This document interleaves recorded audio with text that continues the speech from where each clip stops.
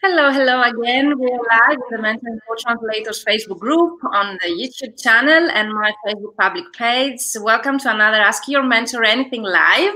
And we have together again Ellen Singer. You know Ellen, she was previously again with us, and also she's a very active member in many Facebook groups and also a conference speaker and many forums. So welcome, Ellen. Thank you for accepting my invitation once again. How are you? Thank you for having me.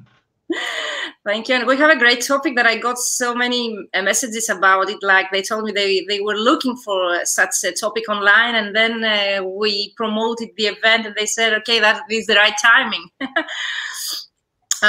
So guys, if you have any questions for our today's topic, or Ellen specifically, the business side of translation or our topic,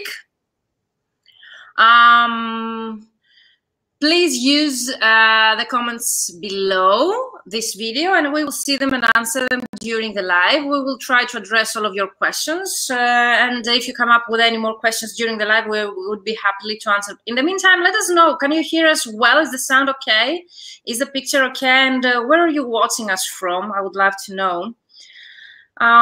Since we have like almost 300 new members in the group, before we start with our topic, I would love to introduce you very shortly this initiative. We started last January, so we are closing 1 year this month.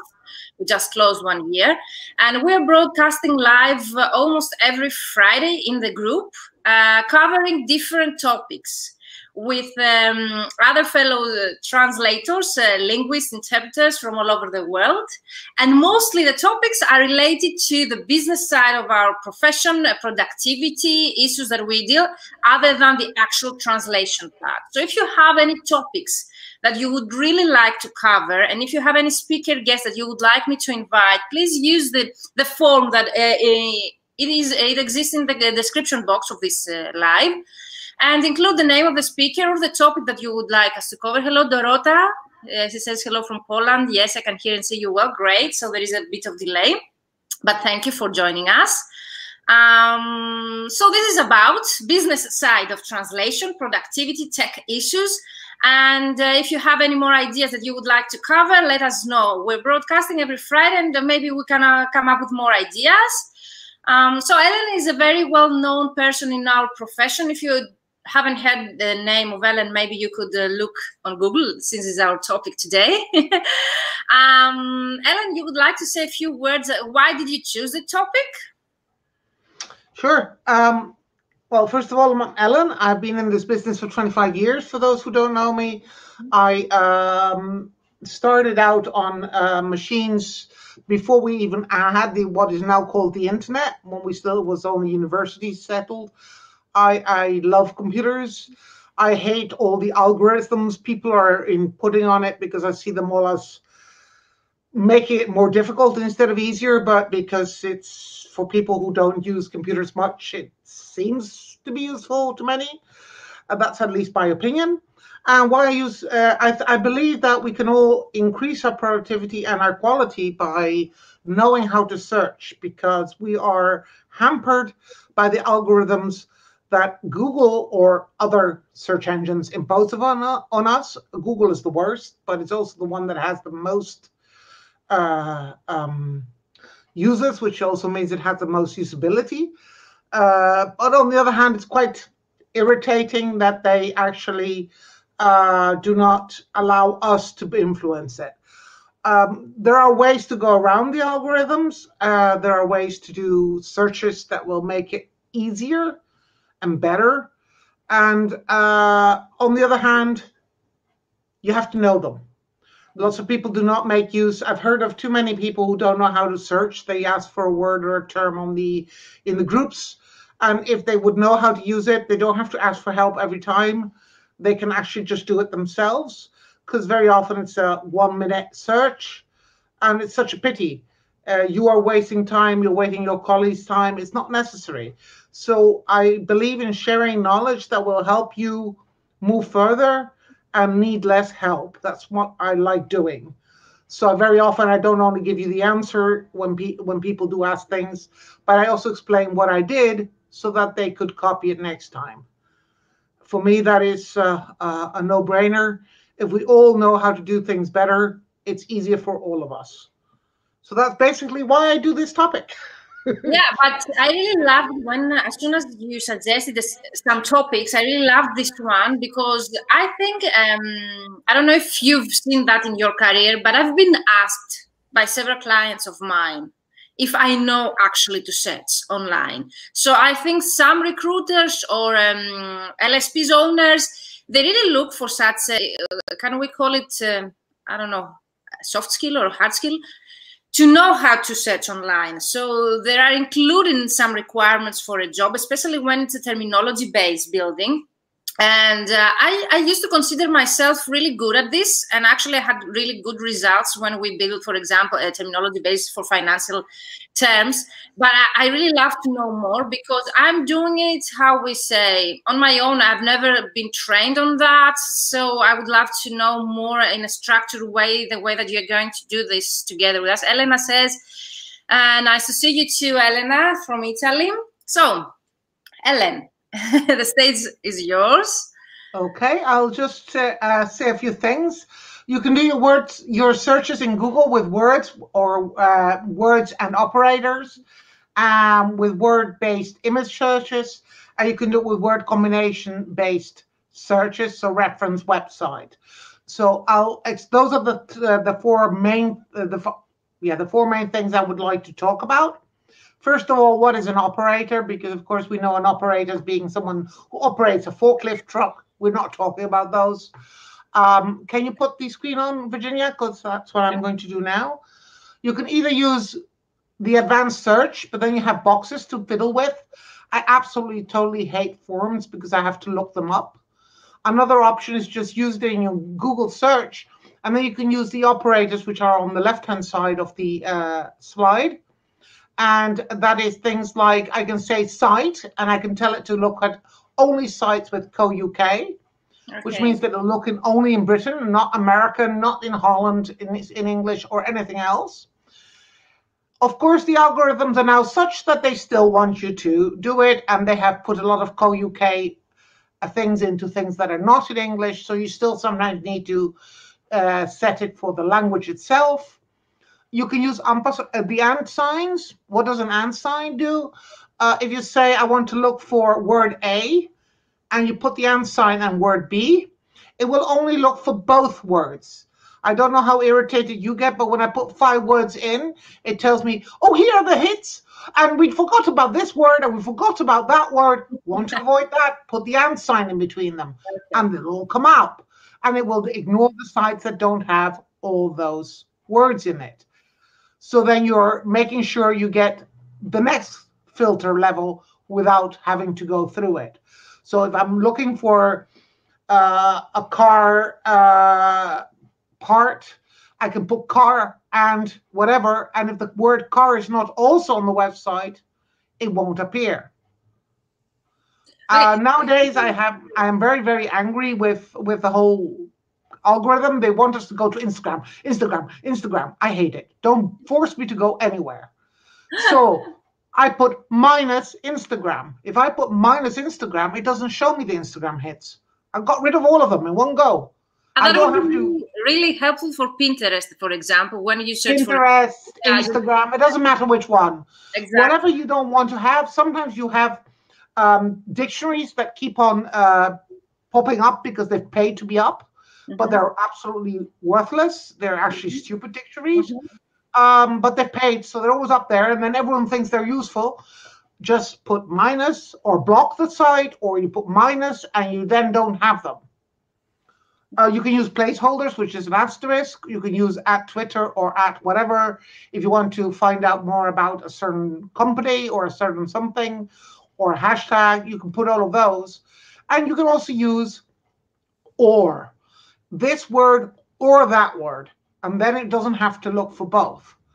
Sometimes that's useful, usually it isn't. If you don't like using all these operators because you can't remember them all, I mean, if I do site code UK, it works perfectly, but if I do something else, it might not. If you don't like that, then use the advanced search option. if you can't see it, it used to be very easy to click on the advanced search on the search window. Nowadays, they hide it. It's somewhere at the bottom and it's hidden. Just Google advanced search, Google, and you'll get it in one go. And it will be easy to fill in the form instead of using all the operators. The other day, for me, it was really funny because just 2 days ago, we had a discussion in a group, in a Dutch group. That Dutch group, someone said, I am looking for parking, but only in French. So the word parking, as it is used in French, but not just in France. In a French context. Yes. Okay. In the French language. But not only just France, and all the world over. So I told her, go look here in the advanced search. Then I went to the advanced search and I put the language on French. And immediately I only had French things because she had tried with .fr, but then she also had to do Canada and a few other countries, and it was becoming very, very complicated, hard to filter it. And I said, well, all you have to do is set your advanced search into French only, and then Bob's your uncle. And so she was totally surprised that this worked so quickly. I just sent her the link. It took me 2 seconds, and she was really happy. And I think it's very important to know about these things because sometimes you just need them. Can you repeat the example you mentioned? Like what did the lady in this case, it was parking, but only in French. Yeah. I mean, what was the solution in it? Oh, the advanced search. I just put. I went to the advanced search option for Google. I put the parking in the word part, and I put French language. You can, as you can see, the first one here, to narrow your results is language, and you can put French. Amazing. That's it. Yeah, that's so simple. And then you don't have all the other stuff that is in the way. It's so simple, and we don't use element. The word operator that you use is the official term that we use. Yes. And what is the connection with Boolean? Do you know the Boolean sets on LinkedIn? Boolean? No, I don't, because I don't know LinkedIn. I don't really like it because they want you to pay. I am against most media. I have a free one, and they keep on telling me every single day, you can do a free course. You can come and do this for a month free, and then you have to pay. Well, no, that's not me. What I'm teaching on LinkedIn is both for the free version and the paid version, so you can totally implement what I'm telling in the free version, but it looks like what you're telling us here a bit with the Boolean sets method, where you can actually exclude some terms, or you can actually narrow down the results that you want. So okay, so let's continue. 20 years ago, I was translating software that made sure that you had lists of terminology that you did want and didn't want in text you were writing. It was software specifically for writing. So if you wrote one of the wrong ones, it would tell you, don't, etc. And it's the same principle. It's all the same principle. It's not as if they're brilliant new ideas. This has been around for 20 years. So it's basically the same idea. Shall we just stop sharing this one? Yep. Years ago, I had a colleague. She works for us, and she was looking for a specific term for a traffic light, but not just any traffic light, only one that went up from one side over the road, but didn't go down again.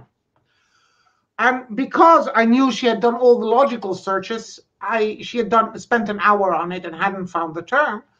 I didn't do what was logical. I just went and looked for all sorts of images of traffic lights. And every time it was the right one, I would click on it and see if there was a term. After about 5 clicks, I had a term, and then I looked for that term, and I had it. So within 5 or 10 minutes, I had found the term that had taken her an hour to look for. And she was angry with herself because she said, what happened? I said, well, I normally would have done the whole hour first myself, but I know you know how to do that. So I went to where I wouldn't go normally, only as a last resort, and it worked. And sometimes you can just do that. You can go, if you want to know a term of a, I don't know, of a machine, a specific sort of machine, you put the machine in, and then you start looking for pages to see if there are part lists or whatever. That's also an option. That's what you can do with image searches. I recently had to do a whole course on flanges for flange installers and flange people. So people who only work with flanges. So you can't call them just a flange. You have to specify each sort. And in Dutch, we had something called a steak flens. And it means, it looks like a bedpan. So that's why it's called steak, because a steak, something is the bedpan in the old days when you were bedridden and you had to go to the toilet. So I was looking for something like that, and I couldn't find it. So in the end, what I did was I just went on, and because the Lingway options and the other options everywhere online, they were all sort of other things. But if you then look for that in the images, you don't find one with a handle, and I wanted one with a handle. So you had to, it told me it was a blind flange, it told me it was a blanking flange, it told me it was a flange, a connecting flange, but in this case, I couldn't use that. I had to use a specific term. So I did all sorts of different flange searches until I found them. And it turned out being not the connecting flange, because that was wrong again, but something called a spade. So who would go from bedpan flange to think it's called a spade? It's called a spade or a ring spacer. Fine. But I wouldn't have found that without image searches. Image searches. So you mentioned before that you were going to cover 4 elements. Yes, we're in 3 now. Okay, the first one was operators. The second one was... Wait, the first one was just words. Okay. Just words. And the third words one and is... operators. And then you have the word-based image search. And the last one is the word combination-based search. Okay, because I like to sum up and people also to follow us. So we've already covered what are the operators and how to use them in order to find a specific term for a specific language or a location, so on. The second element that already Ellen mentioned and covered is the simple words search. The third one about how to combine images, searches, and to find better results. And now we are in the word combination you mentioned. Yes. Sometimes you have a problem. And you want to find things like, for example, car parts and screws. And then you, or screws or whatever, but then you use that word first, and then use other words to find what it is, to limit it. Because if you just use the second term only, you will get a lot of other hits that you don't want. So you can use the image search to combine it with that. But what I very often do when it's a topic I'm not 100% up to date in or 100% sure of, or it's a very, very small niche thing that you don't have specialized translators in, I'm a technical translator, I very often first start by going to websites talking about the subject. I put in 2, 3, 4 terms. I go there, I read everything about it, I know what it does. And then I try and find a similar website in the other language, read that. And after I've done both, they don't have to be the same page. They don't have to be a translation of each other. They just have to give me information on what it is. If a whole translation is about this one little part in this one little car and this one little thingy, I need to know what does it do and how does it work. Because if not, I can't translate it.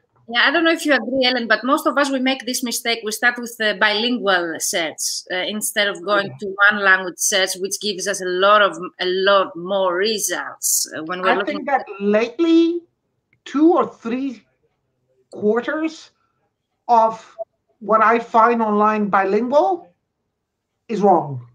Just like I showed with the flange, everything was calling it a flange and a blank flange and a this flange and a that flange when it's not even called a bloody flange. It is a flange, but it's not called a flange. It was a bad translation, you mean? So they had. So they were all bad translations. They should have been called spades. Okay. And or a spade, ring spacer, but not a flange or any version of a flange. It took me a while to find that, but I found it. And because I was translating a PowerPoint specifically to give a course on flanges, you can't have a generic word for it. You have to specify each and every flange. So for that translation, I learned 20, 30 different types of flanges. Amazing, amazing. Normally, you don't need that. But you have to be able to narrow it down with good searches to know that you're using the right one. And only when you put the right term in and all the, well, half the images give you exactly what you wanted, that is when you can stop. For me, in technical translations, it really helps. I don't know if it's the same with other niches, for example. I know for medical and technical translations, really, the images really help, okay, as long as you find good examples and good translations and good sources, reliable sources. Hello, Kenneth. I see some people, they send me messages that they don't see us live. So you need to refresh your page. If you see the reminder that we are going live, maybe you need to refresh your page so as to show you that we are live, because we are already with Ellen live 20 minutes. So as Kenneth had this problem, please refresh your page if you're still seeing the same message so as to show up, okay, the actual live.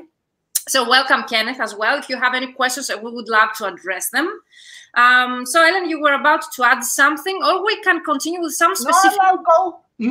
You just said something which was my next idea to talk about, and that's the weight of your reference material. Okay. If you have the Urlex and it tells you it's the right term, it's the right term. If it's a specific, I very often use the example of the train dictionary. There's a train dictionary for 5 languages, European languages. Even if it's called a switch in English, and it's not a switch, it's still a bloody switch. And you have to remember that.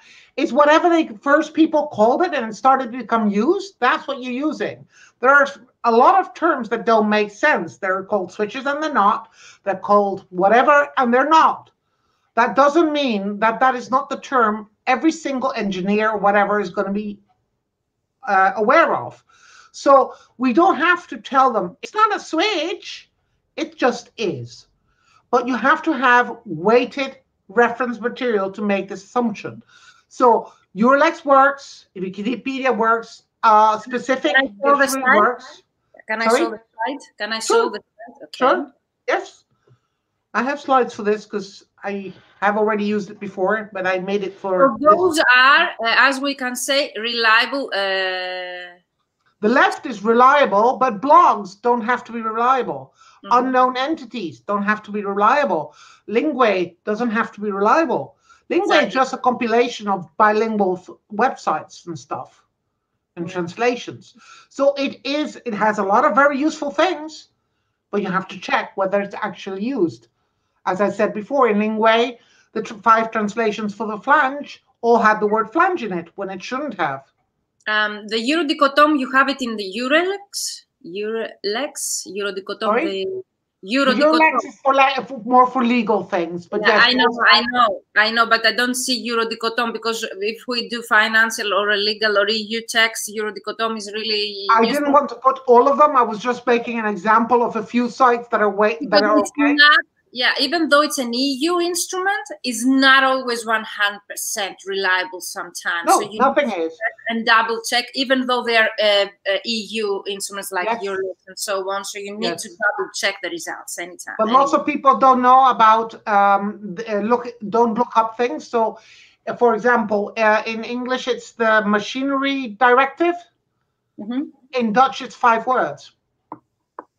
Okay. But lots of people then call it the machine directive in Dutch. That's wrong. You have to use the whole thing, etc. I don't know if it still is that because I haven't done much with that yet lately, but it happens. And sometimes they change it and they decide that they will call it differently next time. And then you have to know about this. You have to know what is used today, not what was used 5 years ago and is still in your memory. You have to double check that the directives still exist, that the directives are still there, and what they are called. And sometimes you have it in certain languages, it is 10 words, and it's only 1 in another. So you have to look this up. And you have to look up all sorts of entities all the time. I'll give another example of a change that we have found. 25 years ago, we had everything was project oriented in England, and in America, and project orientated in England. I don't know if it was to avoid this difference between the two, but nowadays it's project focused. You have to know this. You have to, even if your old memories give you oriented or orientated, you nowadays use focused. And you have a lot of such terms. So make sure to do your searches, even if you think you know the terms.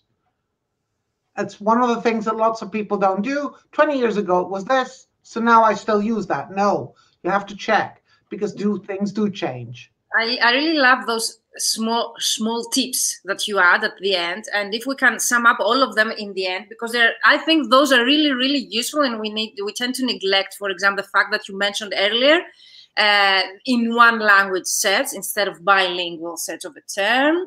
And also now that you mentioned this one, so if you have more of these, we can sum up before we end this live, so as people to make notes. You do that. I'll forget to do them. I don't think they're. So I forget. Okay, I will write down. I just talk. I'm sorry. I need to write down then. So one was not the bilingual. Okay, sets. Sometimes just read the because that has been written actually in that language. The other one is the translation. A translation isn't always visible as a translation, but it does influence the translation. So if you have something written, I once did a translation and I needed a term for a horse fence, a specific horse fence. I didn't know anything about it, so I Googled, couldn't come out, couldn't find what I needed. I called the guy. I called the guy who built horse fences. And I just, called him and said, listen, I need this term, and it has to have 3 layers, not 2 or whatever. And he said, oh, that's called that. I said, okay, thank you. And then I Googled it, and it was right. But I hadn't found it myself. And sometimes that's a good tip too. Just call people. Everyone loves talking about their business. I think that's that you can give, and it was one advice we were given when I was a student at the university from our professors. What is the best tool for a translator is their agenda of people they know in specific industries and professions. So if you have a medical term, ask your doctor or the friend that is a doctor. Or if you have a tech term or a legal term, ask the lawyer that you know in your agenda. So that's a great advice. So I'm writing down also this one. I have my reviewer for Spanish. She always tells me, oh, I'm not sure about this term. I'm checking it out with my building guy, or I'm checking it out with I'm checking it out with this and that. And I love the fact that she has always got friends that do something that is related to that term, and she finds it out. And just say, you can find, if you don't have any friend, you can ask for such an acquaintance. Yeah, of course you can. Yeah. Oh, I can do this. Another thing I wanted to talk about is typos. Google has decided for us that we are bad typists. We are extremely bad typists. When I write this word, which is a village in Hungary, if I write this in Google, it'll give me not this, but Salford. See? Because Salford is a bigger community in England. So it decides that I made a typo, that I didn't mean the O with the umlaut on top, that I didn't mean the L, but typed that wrong. It should have been an R. And I want to know everything about a village in England, which is, of course, ridiculous. But that's because of search frequency. So more people look up Salford than Shalford. So because of that, Google thinks you made a mistake. It's the most irritating part of the Google searches nowadays for me, that every time I write an actual term and I tell it what to look for, it tells me, oh, you didn't mean that. You're wrong. You didn't mean that. You don't know what you're looking for. I do. Well, they don't. So I have to tell it, listen, I wanted to give me that.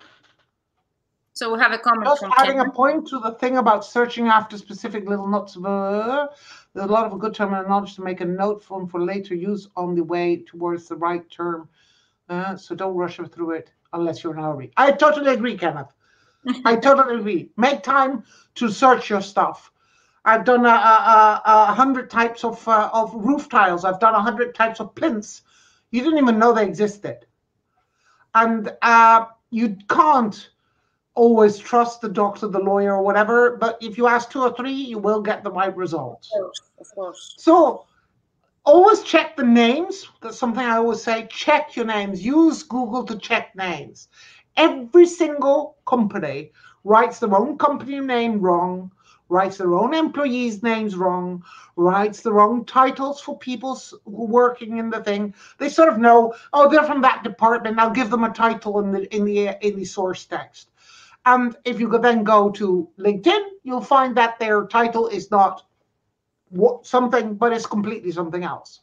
And it should reflect each other, because that has been implemented by the person themselves.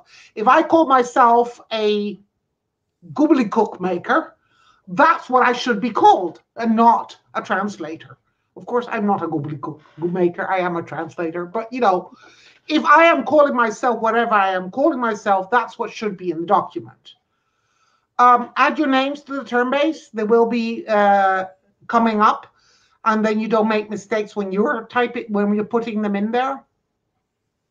And I once had 3 people at the office looking what I was doing, and I was trying to explain to them, look up the names. So we looked up 3 names, and 2 out of 3 were wrong. If I then look up 3 names and all 3 are right, of course, they don't learn what I'm trying to tell them. They think it's useless. But if they actually see that 2 of the 3 names in a document from a company are wrong, they start understanding why I want them to Google it. And what is the best way to find the reliable one? What is the best way to distinguish?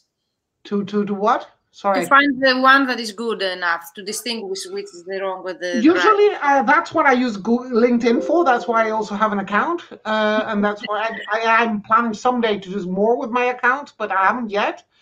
But I will soon, I hope, if I have the time.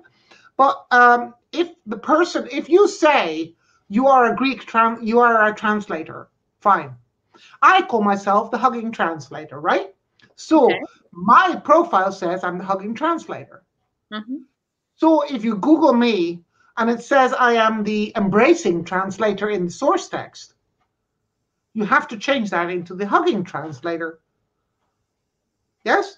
Do you understand what I'm saying? So even though it's a synonym, if that's not what you call yourself, that's not what's right. Lots of names are wrong. You have a lot of names that are that have the double S, the single S, the whatever, or just special diacritics on them. Look them up, because very often in the source text they have removed all the diacritics, and you want them in there, your translation, because you want to be correct and not mess about like the author did. Authors mess about a lot. It's a pity, but they do.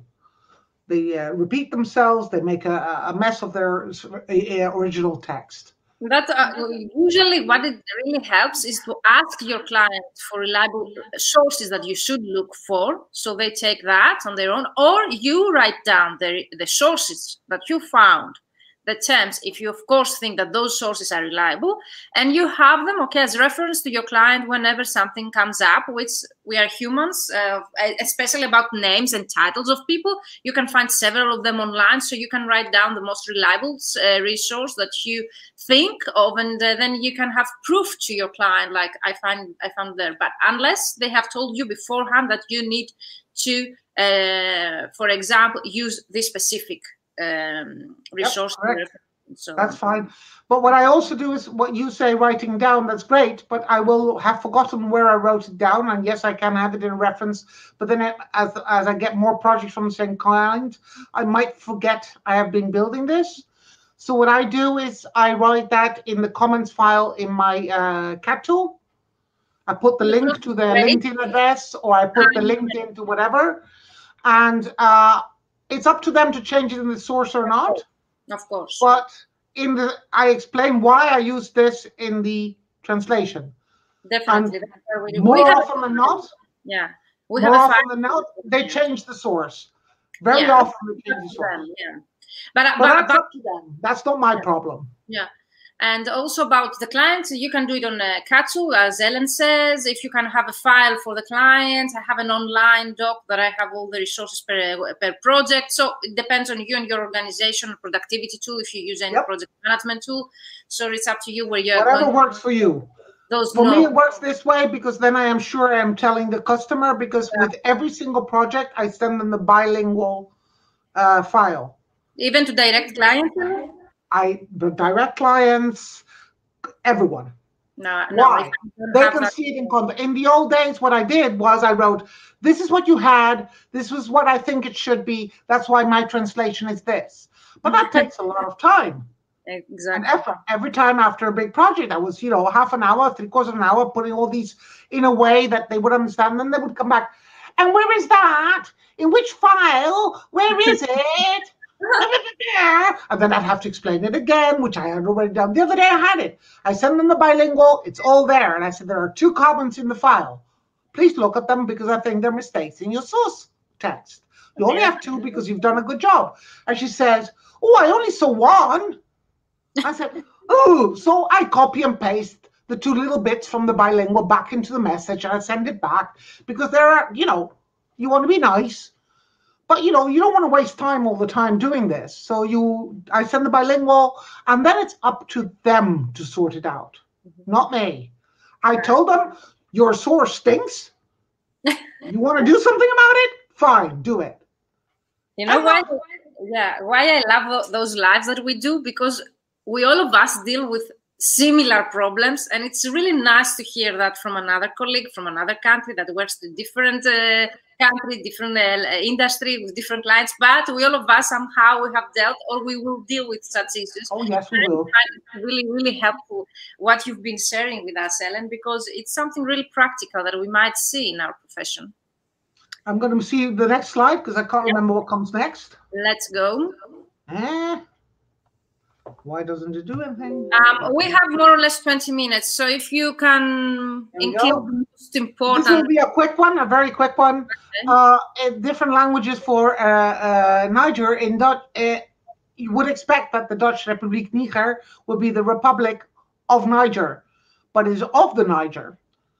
Even though then in Portuguese it doesn't have the, but it does in English. So you have to look them up. You can't just let them go.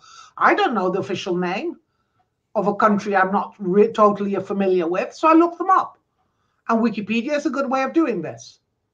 Google yourself once in a while for the fun of it. And if you need to, narrow it down. If you have a very specific name like Virginia's, it'll be probably only her. There are 3 other Ellen singers in the world that are pretty much on the internet. Yeah, I'm like so I have to narrow it down. If I do just my name, I get lots of other people in it, as you can see. But if I Google myself and put translator, I mainly get me. Interesting. So this is the difference between, and as you see, I put the inverted quotes there, the quotes on the top. I don't want all the Ellens because if not, I get, of course, a lot of the Ellen who has this series on the TV. I don't want her. I don't want anyone else. I want all the Ellen singers. But there is a veterinarian in the US and there are other people. Some of them are actually their real names. Some are pen names. I don't care. But I don't want this to come up. I want this to come up. So the way to show how to do it is I do the quoted Ellen singer and I put translator. And just like that, most of them are mine. I mean, this one here isn't the one with that is from I think the veterinarian. And then we have one picture of Alessandra because I am part of All Round Translators. And then at the 3rd line, it starts moving further along. And can I mention something? If I do the same research for my own Google, based in Greece, for example, having different cookies of yours might most probably have different results, similar but different. So it always plays a role where you are located, what are the cookies, what is the history of your searches, the location, and so on. So definitely helps. And other people's searches, not just your searches, also other people's searches. Yeah. They influence your results as well. So anyway, I had a fun thing last time with East Africa. I really like this fact. What is East Africa? Because I went to the East Africa conference, and it's really funny because here we have that it used to be 3 names, and then it was included some more countries, and then we go into here that it's 20 territories, and then you move to another language, and in Spanish it says it is 18 countries. So you have to be aware of these differences. So if your thing says that 20 countries of East Africa, you have to Google it, and you actually have to translate it with the 18 countries. Or you have to make a note that it's different for the 2. You cannot just say the 20 countries, because then they go to Wikipedia and they found out it's 18 and they think you made a mistake. It depends on the context of your translation, but use your brain. Not every single term can be put from A to B. You have to think of the context in which you're putting it. In this I case, don't think Wikipedia is a reliable source or resource for our translation in general. And most of the times I get rejected if I support any of my findings based on Wikipedia. I think it is an extremely reliable one. They have done research to see in how reliable Wikipedia is. And they compared it to the reliability of the Encyclopedia Britannica in the old days. It's more reliable than the Encyclopedia Britannica. Maybe it has to do with also the language combination. Maybe, because here in Greece, it's not accepted as a reliable source. And some connections are wrong. Sometimes when you go from one language to the other, you get in the wrong page because someone made the link and no one realized that it was wrong. But of course, you have to, as always, use your brain. Your main asset as a translator is your own brain. Use it always. So in this case, what I'm saying is the term in Spanish and in English is completely different. And if I then go to Portuguese, it will tell me that there is a different list of countries that is part of East Africa, which I think it's really interesting that there's everyone. So if you're talking about this and you're translating about this, if it's relevant, only if it's relevant, you make a little note and you tell the customer that it isn't the same in all the languages. My sister once was doing a translation and she went online and it was all about animals. And the author of the text had been a biology guy who knew everything about the animals. And he had used a specific name. And she was correcting it. And she changed all of them. And the guy said, this translator, this editor knows nothing. But my sister then answered back, said, oh, yes, but this. And then it turned out that 5 years before, they had changed the whole nomenclature for this. All the names for all the animals in the animal kingdom, they had decided on different names. Yes, I remember. Yeah, I remember that example. I've heard that from you again. I cannot recall. Probably, but really... I think that's beautiful. A biologist didn't know that it had changed, and once he realized that my sister was right and not him, he was extremely happy with her. So sometimes telling them off actually makes them happy. And it is a way of getting yourself customers and keeping them. And also we come back with the previous example that you need to keep your resources where you found those terms in order to use them in such examples that already mentioned. And regarding the countries that you mentioned, I would go to the United Nations website or a more reliable source so as to have something. Yeah. Everywhere there are mistakes. I remember 20 years ago, my neighbor had to look up the Independence Day of one of our older colonies. And there were 5 different dates in reliable sources online. So you always have to see if it's right. Then can make a mistake. If it's, the second of the second of a month or the 22nd, someone might have forgotten to put the second too. Just check it if it exists in more than one website. If it exists in 50 or 300 or 5 million websites, then you're sure it's safe. I'll go to the next slide. If you're doing an idiom or a quote, don't be lazy, don't translate it. I saw this one not recently. Someone had translated this one. No matter how long a tree trunk is in the water, it will never turn into a crocodile. But the actual idiom is, no matter how long a log stays in the water, it doesn't become a crocodile. Look it up. So what I did, I Googled tree, water, crocodile, and just checked what the most usual string of words is, the whole phrase. You don't want to translate this, you want to have the real one. Same thing with Bible or any other quote. And then you stick to one Bible. For example, if you do the King James, you do the one King James, and all your quotes should come from that single Bible, not from anyone you find first. So those are, things that you have to think of. That's when you're checking things online. This is a funny one that a translator had. This animal in Dutch is called a letter setter, which translates nicely in English.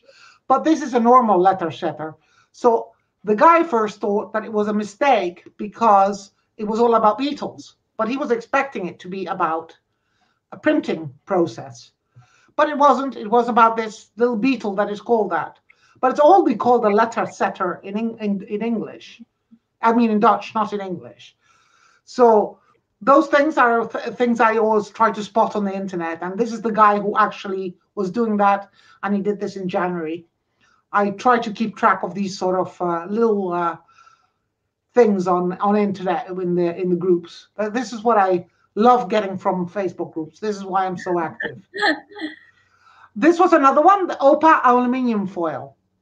Try Googling OPA aluminium foil and you will get a lot of grandparents, because OPA in Dutch means grandparent. You will not find any useful links. So what do you do if you want to know what that is in another language? What actually OPA stands for? Advanced settings with the language. Well, I added, it was all about medication blister packs. It's a new aluminium foil that they put. So I added medication blister packs to the search. And then, whoops, I got oriented polyamide film. Or actually, biaxially oriented polyamide film. It's a nylon film that they use so that the medication doesn't get wet and loses its usefulness. So I found this, but I couldn't have found this just looking for OPA. I needed the medication blister packs, the context. The context is everything when you're searching. Without that, I would not have gotten anywhere. But then I found this. This was actually a search that Marek was doing for a job when he was staying with me. And so we discussed it and we tried to do our best. And then I needed context. And then we found the right context and we found it. But first, he had been searching himself. And we all have to go through this. Even the people who are very good at searching, we sometimes have to go a different route than we usually do.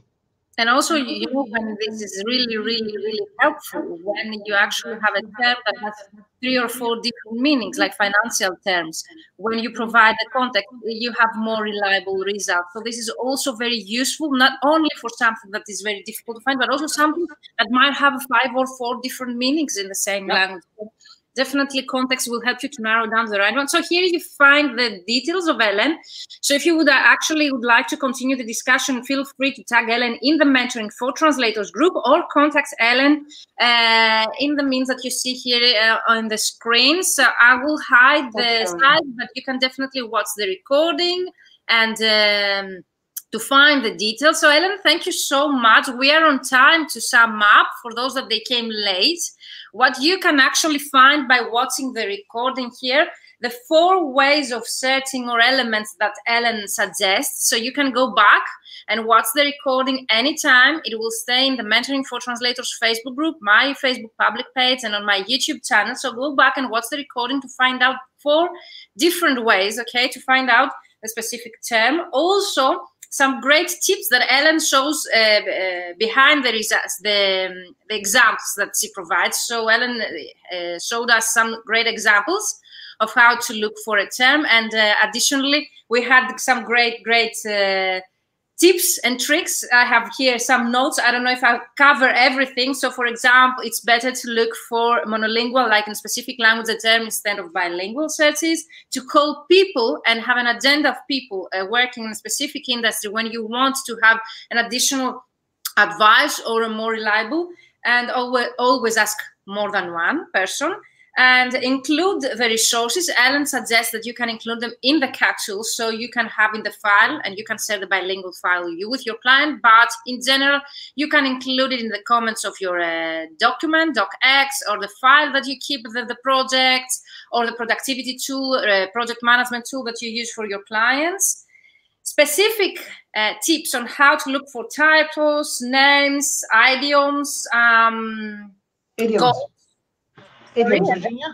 Yeah? It's called an idiom, not an idiom. It's an idiom. Okay. And slide with the reliable resources. It's really, really important because Ellen's distinguished the difference between reliable resources and some more. Of course, there are more than them. Okay, we actually mentioned some more of those. But you can watch the recording and find more about those tips and tricks. We would love to address your questions. So if you come up later with questions, you can tag Ellen, or if you watch the recording, you can contact Ellen directly or myself.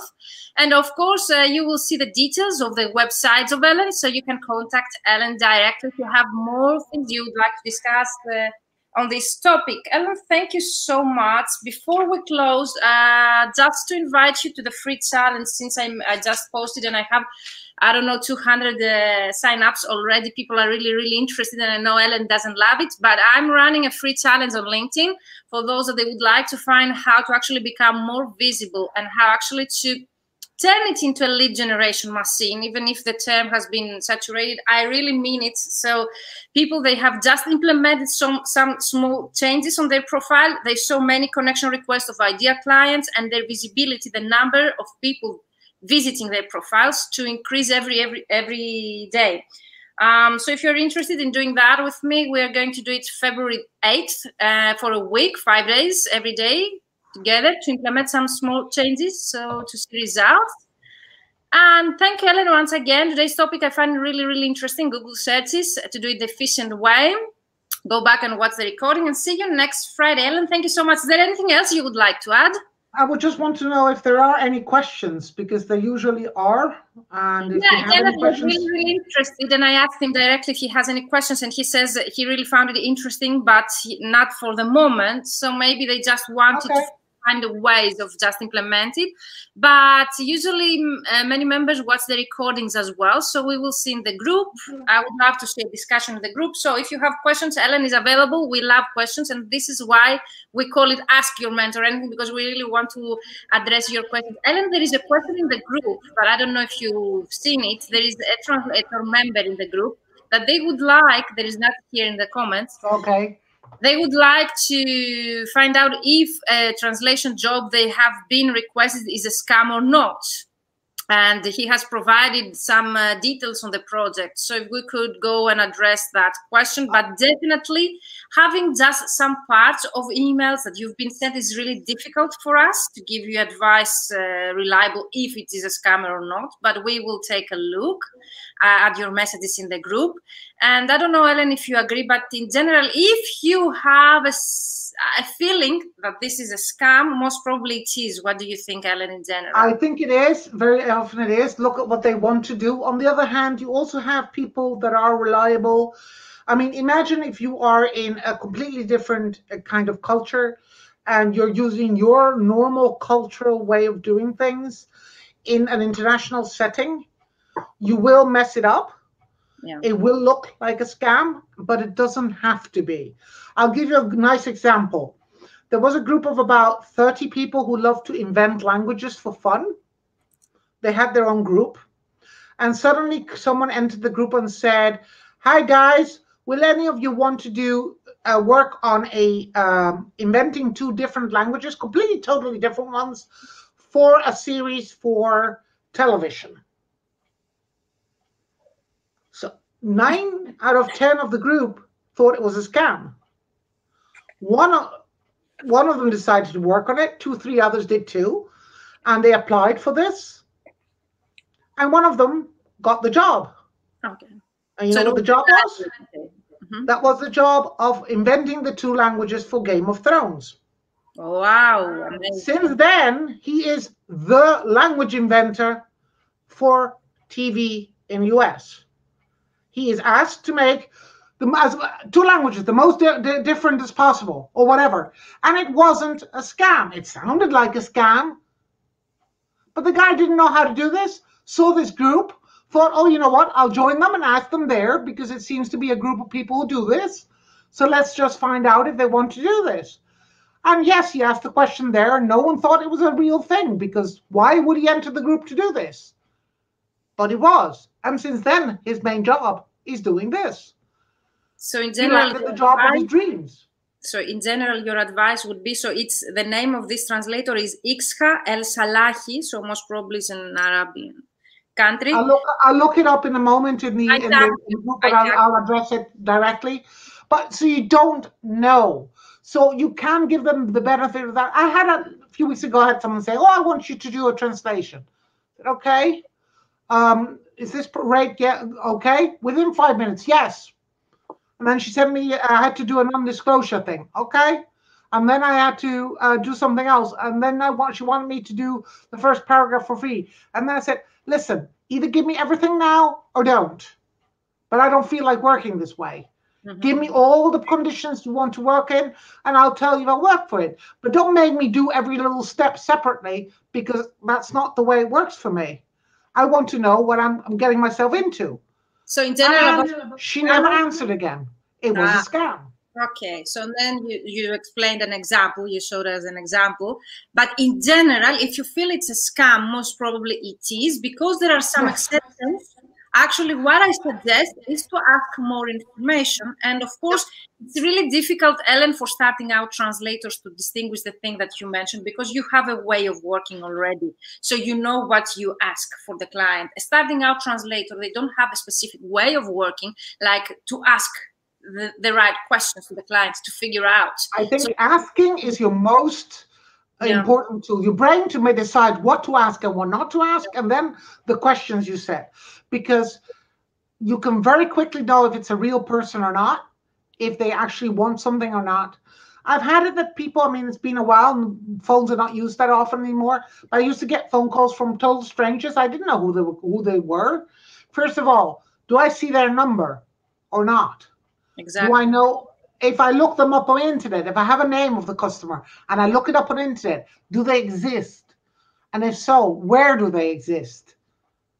Do they send me this this message through, for example, a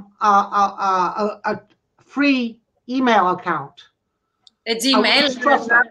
Yeah. If it's a company account, it's more trustworthy than if it's a Gmail or in Hotmail or whatever account. Does the name actually exist on LinkedIn? Do they actually have a profile connected to that company? Because if a well-known brand sends me a message, but the person is not on LinkedIn as part of that company, as a representative, no way I'm going to accept that.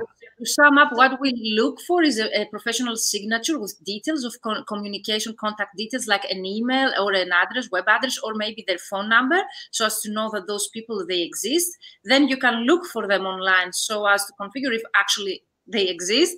And what I've seen from other translators, and I really find it really clever, and I do when I don't see a professional email address or a web address in their signature, you can have a Google form or a survey form or a form on your website. You can actually send to those clients where they include their details, name, surname, contact details, budget for the project, details about the project and the project maybe files themselves, so as to exclude all the other situations, so as at least to decrease the chances of working with a scammer.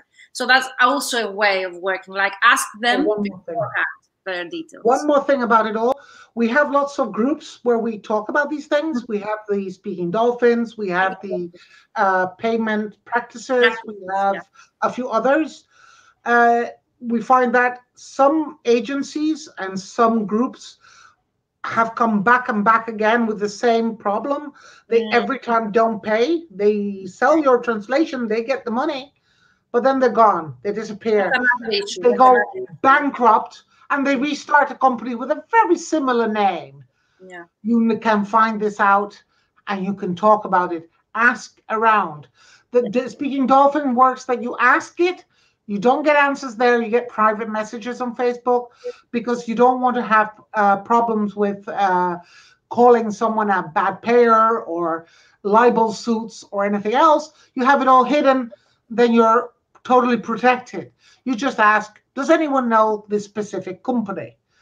And it can work for agencies, it can work for direct customers. It can work direct for people. Customers is more difficult because not all of us work with the same direct clients all over the world. Agencies, more or less, yes, we have some experience, all of us.